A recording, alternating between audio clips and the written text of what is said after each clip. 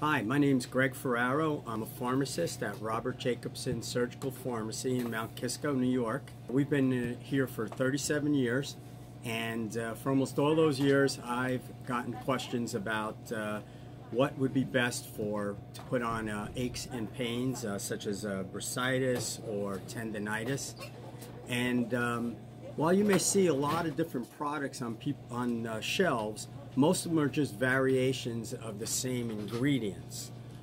And they do help people on times, but we do have people where it doesn't help as much as they like.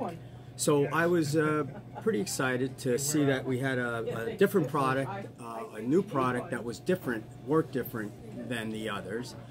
It's also nice that it's drug-free. And so I tried it myself, and I started recommending it here and there, and I solicited feedback from patients, and so far it's been very positive. I also looked online and read there's a lot of reviews out there, and again, the majority of people do get help with it. So I am happy to see that there is something that can be effective.